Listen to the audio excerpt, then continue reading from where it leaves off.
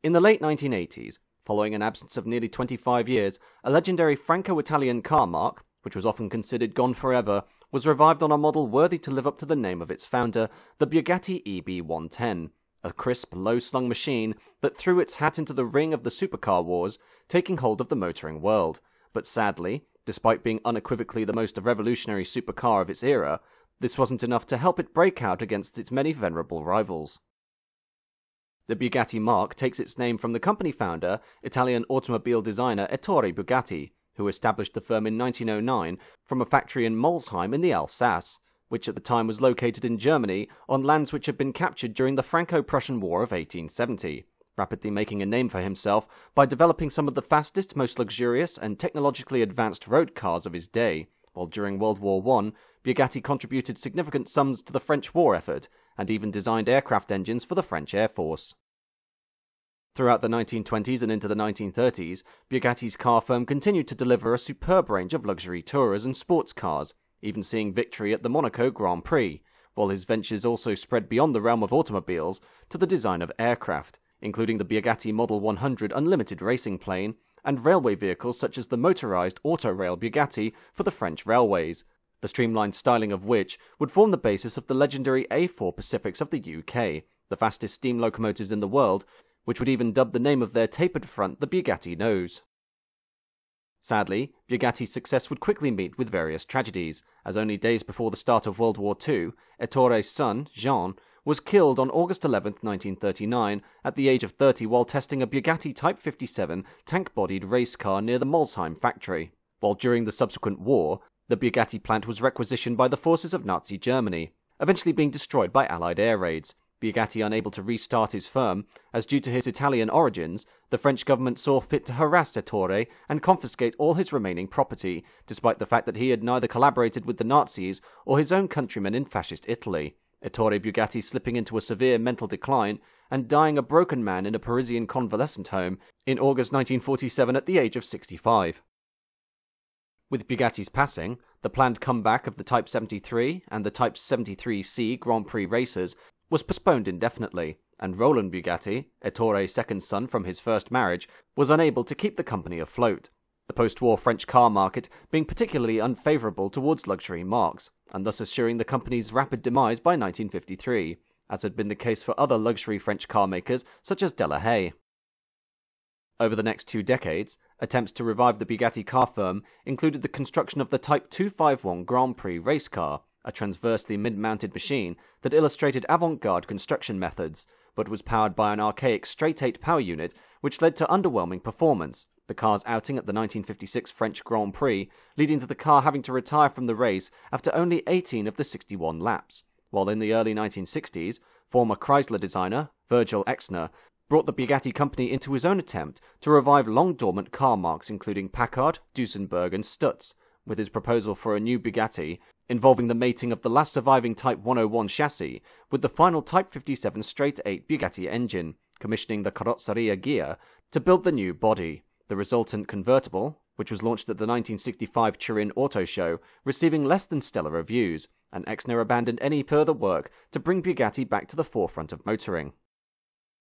It wouldn't be until 22 years later, in 1987, that through the instigation of Ferruccio Lamborghini, founder of the eponymous sports car and farm machinery builder, the Italian industrialist Romano Artioli would attempt to revive the brand once again after buying the rights to the company name, Lamborghini desiring his involvement in a new sports car project after selling his shares in the Lamborghini company in 1981, employing the services of ex-Lamborghini engineers Paolo Stanzani and Marcello Gandini, the designers behind the famous Lamborghini Miura and Lamborghini Countach. Artioli, as an accomplished car dealer and importer in one of Europe's wealthiest regions, being brought aboard to help provide financial backing. However, following early disagreements between Lamborghini and Artioli as to the direction of the proposed model, the latter of whom desired their new Bugatti project to be the most outrageous automotive endeavour in terms of design and styling, Ferruccio eventually left the project due to these creative differences, which allowed Artioli and Stanzani to begin purchasing the rights to the Bugatti name from the French aerospace manufacturer Snemca, which had formerly been a car company itself and had bought the license to the firm in 1968 following its unsuccessful revival under Virgil Exner, the procurement of the company name allowing the two men, working alongside enthusiast and automotive historian Jean-Marc Borel to establish the new Bugatti company in Luxembourg. As the three men were passionate Bugatti lovers, with Artioli having several historic examples in his private collection, the trio wanted to create a model that was worthy of Ettore's original vision, with Borel managing the holdings, while Ettore's own son from his second marriage, Michel Bugatti, was on the board of directors, Artioli leading the Bugatti Automobili firm, with 35% of the Bugatti International Holding Company being held by Tecnostile, a highly regarded independent engineering company employing former Lamborghini personnel. The revived Bugatti establishing its new factory at the very heart of Italian sports car territory in Campo Gaiano, a picturesque village on the outskirts of Modena, the siting of this facility not only placing it within a few miles of rivals Maserati, Lamborghini, Ducati, and Di Tommaso, but also within easy reach of the many contractors who serve these companies. One of the most important parts of the revived Bugatti was to ensure its presence in the supercar market was immediately apparent, and differed significantly from its rivals, the monumental factory, with huge EB initials etched into its brute concrete walls, being designed by Artioli's cousin, famed architect Giampaolo Benedini, while the spacious facility was laid out in such a manner that it gave employees an open-air environment to work in rather than the congested, cramped assembly lines of other car builders, public and worker relations being the most important part of his ethos, as he set the company on course to develop a model which would easily outdo the three existing contenders of the supercar wars, the Porsche 959 of 1986, the Ferrari F40 of 1987, and the Jaguar XJ220 concept car of 1988. Paolo Stanzani fronted the development project together with Tecnostile, envisioning the underpinnings of the car, with both Artioli, Stanzani, and the principal Tecnostile team of Achille Benvini, Tiziano Benedetti, and Oliviero Pedrazzi, agreeing that the car should push all pre-established boundaries for a mid-engined V12 supercar, looking back to their experience when developing the pioneering Miura of the 1960s, with Stanzani proposing early on a modest V12 power unit which was no larger than 3.5 litres, but was aided by turbochargers, this somewhat compact engine ensuring moderate weight loss, while the turbochargers compensated for the engine's smaller size, this configuration being married to carbon brakes and active suspension, but sadly these ambitious ideas were dropped due to time constraints. At the same time, proposals were also made for an all-aluminium honeycomb chassis, and in association with four of the world's most preeminent car stylists, Paolo Martin of Pininfarina, Giorgetto Giugiaro of Ital Design, Nuccio Bertoni of the eponymous Carrozzeria Bertoni, and Marcello Gandini also of Bertoni, each of whom delivered striking concepts, the most radical of which coming from Paolo Martin, who had made a name for himself creating outlandish designs including the stylish Fiat 130 Coupe, the futuristic Ferrari Modulo, and the highly controversial Rolls-Royce Camargue. Martin's eventual creation, the 110 PM1 prototype, incorporating a panoramic windshield and a floating rear wing, integrated within the diagonal character line, starting behind the front wheels, the primary goal of the design being to achieve the highest aerodynamic efficiency, but it proved to be too excessive to make it to the production stage.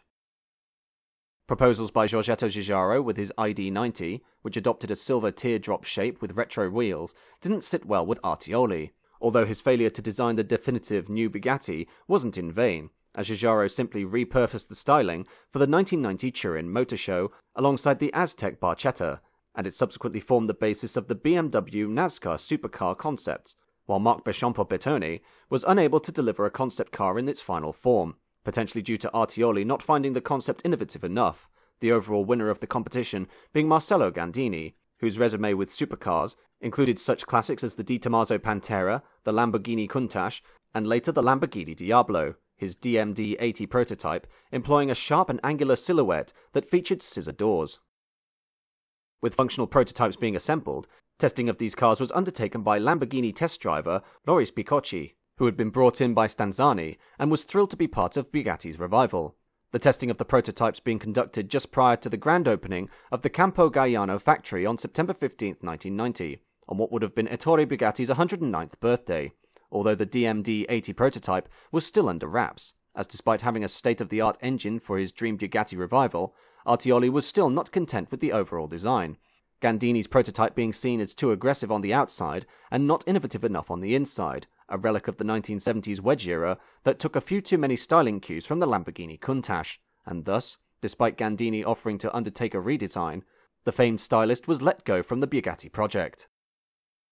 The departure of Gandini was representative of deteriorating relations between the men who had come together to form the revived Bugatti company, with creative and business-related differences between Artioli and Stanzani, resulting in the latter quitting the team in August 1990 and taking Tecnostile with him. But despite all progress on the project grinding briefly to a halt in the aftermath of Stanzani's departure, Artioli was able to reel in chief Ferrari engineer Nicola Materazzi to take over where Stanzani and Tecnostile had left off, Materazzi having been a highly experienced car designer with a plethora of legendary models to his name, including the Lancia Fulvia HF, the Stratos, the LC2, the Ferrari 288 GTO, and the Ferrari F40.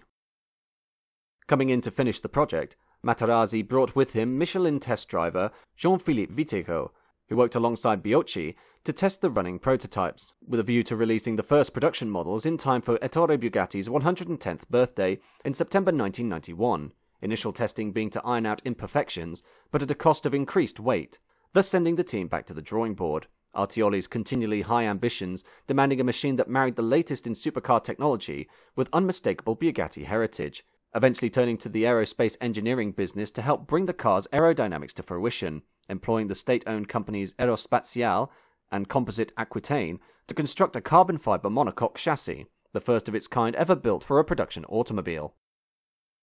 With 1991 dawning, Artioli still hadn't formed a conclusive design for the car, and thus turned to Pavel Ramis and Campo Galliano's own architect, Giampolo Benedini, to rework Gandini's original design into something that abandoned the obvious Countach callbacks of the 1970s, but was still able to integrate a styling that was unwaveringly Bugatti, with proposals for pop-up headlights being ditched, and an integration of the famous horseshoe Bugatti grille into the car's low and finely tuned profile, continuous tinkering and altering to the car, resulting in the finalized EB110. Unveiled on time, September 15, 1991, the EB110 was presented at two glamorous ceremonies in Paris, which represented the car's blending of heritage and modernity, starting in the shadow of the brand new Grand Arch at the heart of the La Défense Financial Centre, with the master of ceremonies being fellow Bugatti aficionado and one of France's biggest movie stars, Alain Delon, with Artioli's wife, Renata Kettmeyer, and Delon pulling back the wraps to reveal the finished car in front of hundreds of journalists, Campo Galliano employees, and ecstatic fans, followed by a two-car parade through the Concorde and the Champs-Élysées, and an 1,800-guest event at the Orange Gardens at the Palace of Versailles, which was once the opulent home of the French monarchy, eventually concluding with a homecoming event at the former Molsheim factory. As Artioli was determined to give the revived Bugatti a true air of exclusivity above other car makers, he personally ensured that every example would be sold to who he deemed were the right people, which didn't necessarily mean the world's super rich, each prospective buyer being interviewed and subsequently approved or ruled out, while the delivery process came with adequate training and demonstration from a travelling team of mechanics, the initial model, the EB110 GT, entering sales at $350,000, or $722,400 in 2022, while in 1994, the car was followed by the EB110 Supersport, which offered a more focused driver's car.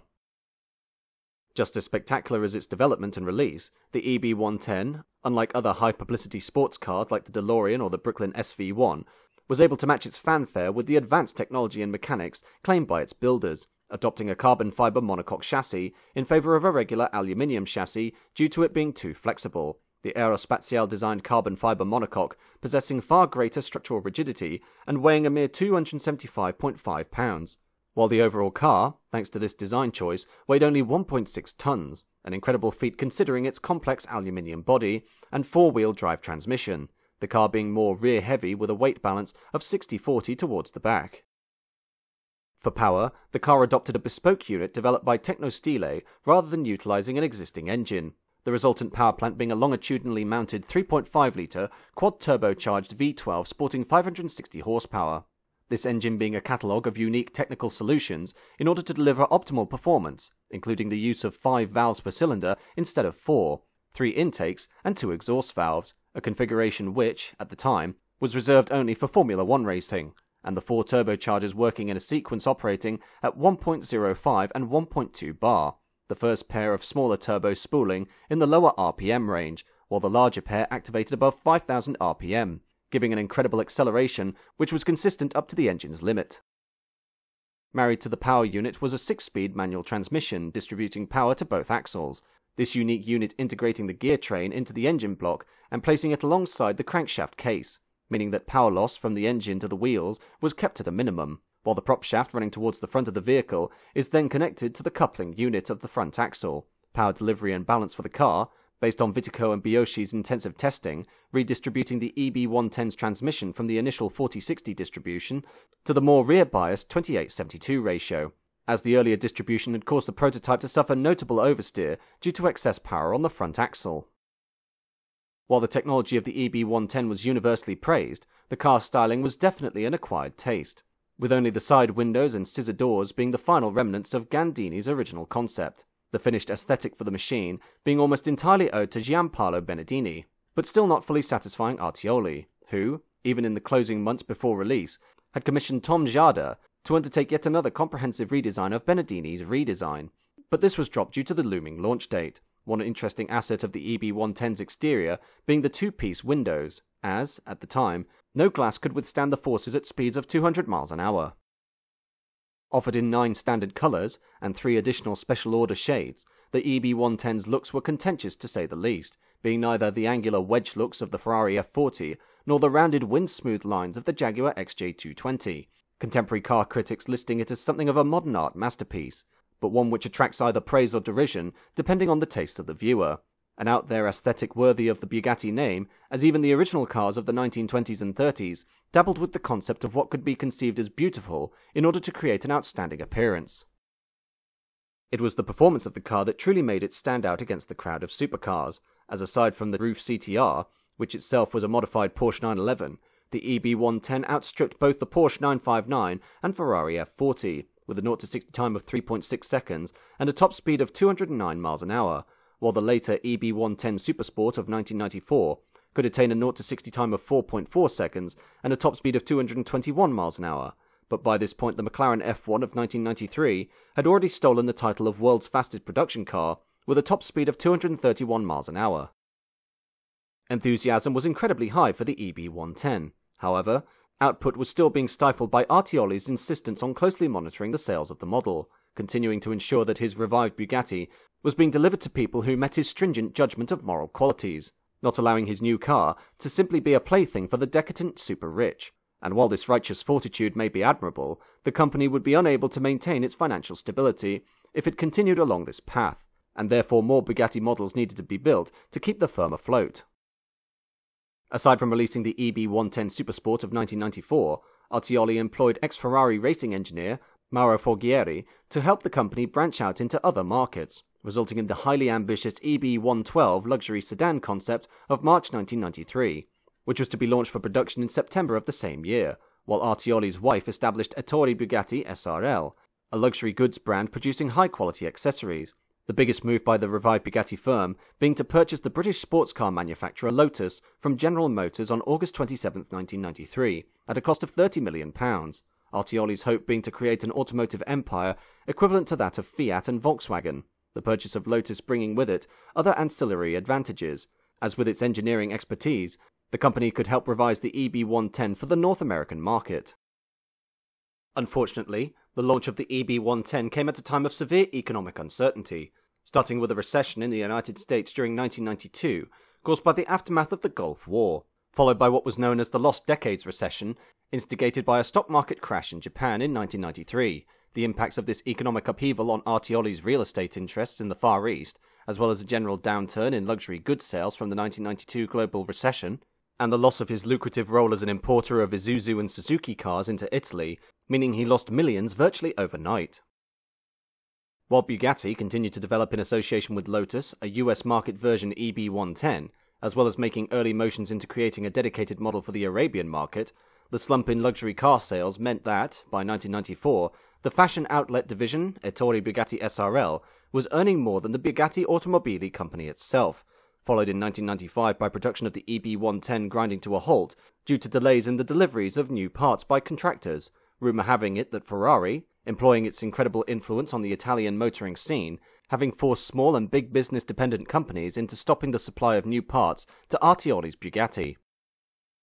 This was the final straw for the revived Bugatti, and with Artioli unable to find investors to get the company running again, the firm collapsed into bankruptcy on September 23, 1995, Although, in a principle unshaken by the many hardships of the business, Artioli maintained solidarity with his workers and continued to uphold a welcoming environment with his employees, ensuring that every single one of his staff were paid for the work they'd done, while the sudden closure of the plant left unfinished EB110s on the assembly line and caught workers who weren't present by surprise, as the only notification of the company's collapse came when they found their employee access cards had stopped working.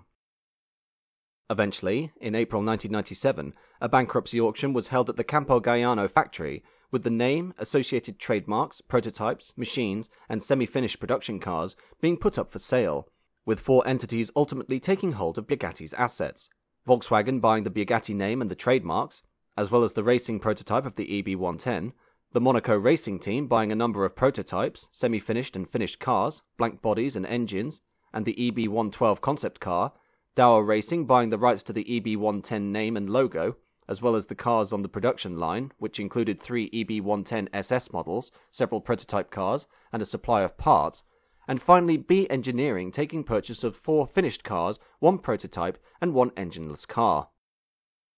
In the midst of Bugatti's bankruptcy, the majority stake the firm had in Lotus Cars was sold in 1996 to Proton, a Malaysian car company listed on the Kuala Lumpur Stock Exchange, and with the parts and engines sold off, a number of prototypes and late production cars were eventually brought to completion and sold to private customers by MRT, Dower and B Engineering, with Dower, having bought the rights to the name and the logo, taking it a step further by offering a redesigned and improved continuation model of the EB110, assembling these cars at the former Campo Galliano factory. The eventual Dower EB110 was launched in 1999 once composite technology had progressed to the point that it allowed for easier assembly of the carbon fibre bodies, this new EB110 being offered in full carbon fibre construction, which weighed less than 1.5 tons, while Dower's EB110 also included an adjustable rear wing based on the Supersport's fixed-wing design, and adjustments in the engine management, especially regarding the turbos, that pushed the power output to 645 horsepower and gave it a 0 to 60 time of 3.3 seconds, with a top speed of 230 miles an hour, the Dower prototype being able to lap the Nürburgring in under 7 minutes. Once Dower's supply of unfinished EB110s came to an end, the model ceased production for the final time, with the Dower company itself later declaring bankruptcy amid the 2008 financial crisis, while Volkswagen, now in possession of the Bugatti name, established Bugatti Automobiles in 1998, commissioning Giorgetto Giugiaro and Ital Design to once again create a new range of Bugatti cars, including a luxury saloon car concept known as the EB118 and EB218, and a brand new supercar prototype known as the Bugatti Chiron of 1999, which, after years of development and refinement, would result in the spectacular Bugatti Veyron of 2005, the world's fastest production car, and one which illustrated the absolute pinnacle of automotive technology, being lauded by critics and customers across the globe, and making it one of the most successful luxury supercars ever created. Today, the EB110 is often forgotten among the supercars of the late 1980s and early 1990s due to the fact it was built in such small numbers and sold to a very restricted clientele, with only 139 of these units built and sold by the time production ended in 1995, the car's somewhat understated styling, which presented a mixture of old and new cosmetics, belying its many innovative and unique mechanical features. In reality, the EB110 presented, through its superb construction, a machine that was able to marry luxury and performance in a manner not achieved by the preceding Ferrari F40, which sacrificed all refinements in its pursuit of speed, the Bugatti EB110 living up to the ethos of its namesake by pointing itself firmly at the future, its premature demise being a tragic conspiracy of timing on a global scale, although in the failure of this brief supercar, new prospects for the Bugatti brand, as one of the preeminent sports car marques, would rise from its ashes, with the flagship Veyron again picking up the essence of Bugatti by not retreading the same ground technologically, but aiming to create an uncompromising supercar that achieves the vision of the company's original founder.